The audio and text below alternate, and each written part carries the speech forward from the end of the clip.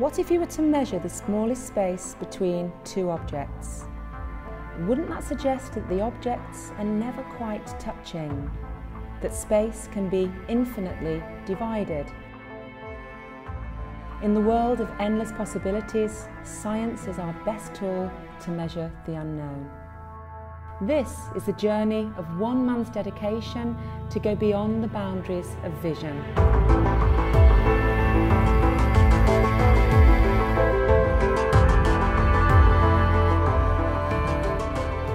For half a millennia, cutting-edge scientists have built increasingly better microscopes to be able to see the unseen, particles too small for the naked eye.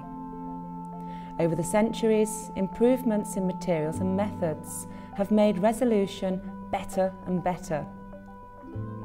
Alas, by the end of the 19th century, a German physicist, Ernst Abbe, formulated the absolute limit, a resolution that microscopes can never exceed.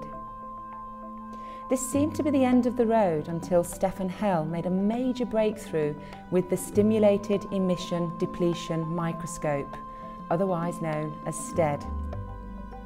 In 1993, Hell came to the University of Turku, Finland, with the ambitious idea of going beyond the diffraction limit. In March of the next year, an article was published in which he stated, "We propose a new type of scanning fluorescence microscope capable of resolving 35 nanometers in the far field."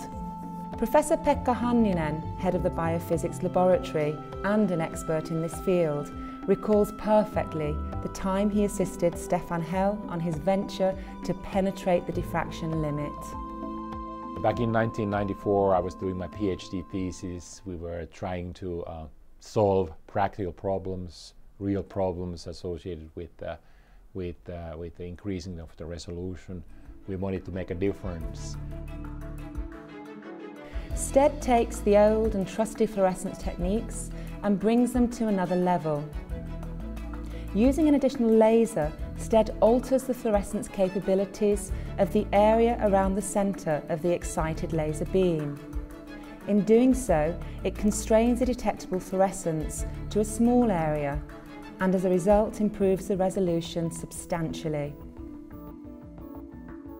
It fundamentally differs from the other types of light microscope that existed until then by the fact that it produced the resolution, the high spatial resolution, not just by the phenomenon of focusing light, as is the case usually in normal light microscopes, but by changing the molecular states.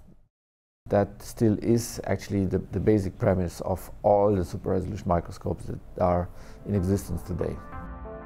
By thinking out of the box to cunningly circumvent the diffraction limit and in order to take light microscopy into the nano world, Stefan Hell was awarded with a Nobel Prize.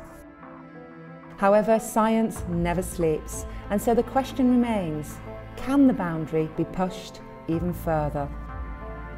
I'm currently working on tomographic STED microscopy.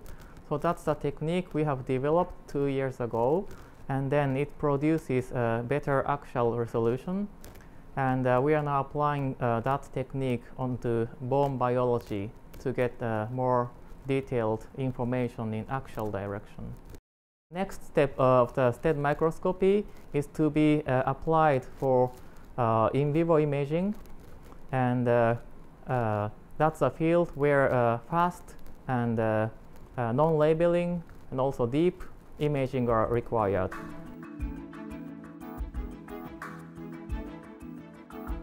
In science, everyone is equal. Even the greatest obstacles can be overcome with just the power of one's mind. Are you the next to go beyond the limits?